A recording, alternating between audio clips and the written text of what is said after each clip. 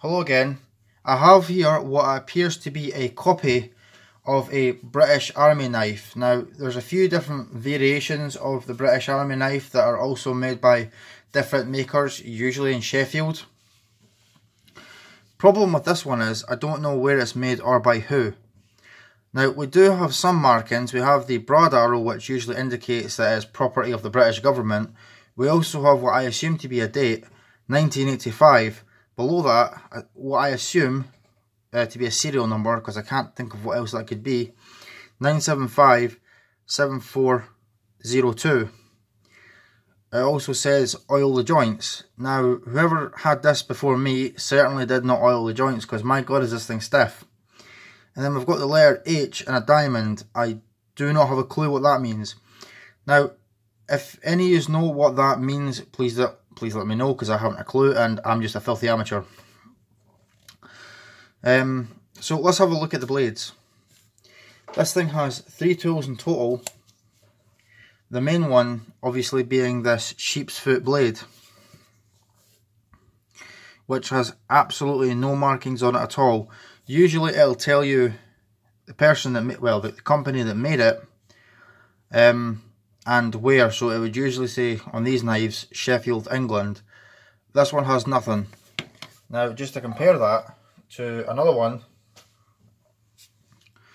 this one actually does say Sheffield, England, although it is difficult to see because with opening and closing, because that is so tight, it's basically been rubbed off the tang, so it is starting to wear off. This is one that I bought new as well, and I'm not really sure what else it says because I wish they wouldn't do that, but it's kind of covered up by that screwdriver there. So we have that main blade, and I'm going to have to open that up to get the other tool out. By the way, this is completely dull.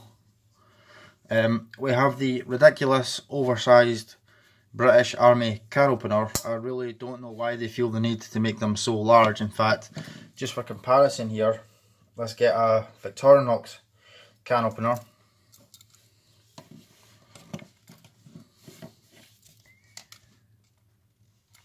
I mean, there's quite a difference. And I think I have tried to use a can opener on a British Army knife before, and it was very ineffective. Now, this one is ground in such a way it almost acts like another knife. I mean, you can see the grind on that. It's not really sharp, but honestly, if you wanted to, you could probably use it as a box opener or a secondary knife if you really wanted to. Hell, I don't doubt you could probably cut rope with that if you sharpened it. Now, the can opener has a tang stamp, stainless steel. That doesn't really tell you anything. Stainless steel, well, what kind of stainless steel? Now, if I get the other one out for comparison, I don't actually remember if that says anything on it. Give me a second. And of course, it's being difficult, I need to use something else to open it. That's the problem with knives like these. What's the point in having something like this in your pocket if you need a secondary tool to open the thing? Okay. Had to use the trusty Victorinox screwdriver to get that open. Sheffield, England, stainless, oil the joints. So that's a bit more useful. On this one it's nowhere near as sharp, and yes, I've absolutely oiled the crap out of this thing, and even then it's still difficult to open. Back to this one. The only other tool on this, which I'm sure you've already noticed anyway, is the screwdriver.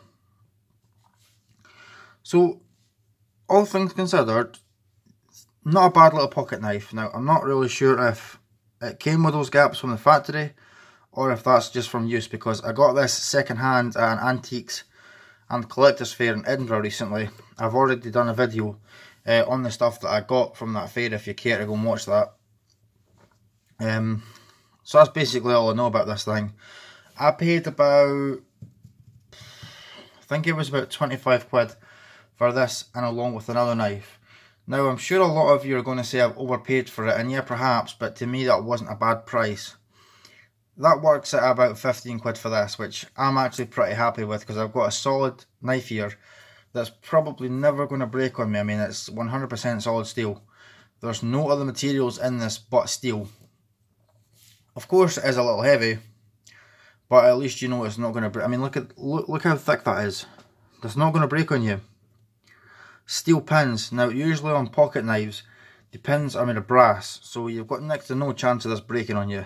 I mean, if you break one of these, bar snapping the tip of the blade of course, I'll be very surprised. We can see here we've got a bail, which is for once pretty well made. These are usually squint. So I don't really have much more to say on this little knife. If you've got any comments on it, let me know below. If you know exactly what it is, let me know. Do you have one? In fact, one thing I'd really like to know, if you do have one, do you carry it? Do you EDC it? Or is it just a work knife? Or do you have one that's just sitting in the drawer because you've got a similar problem to me? You don't find it to be too useful because it's too big and too bulky. It's difficult to get the blade sharp, and you just can't justify carrying it, but you do like to have them in your collection. Do let me know. See you later.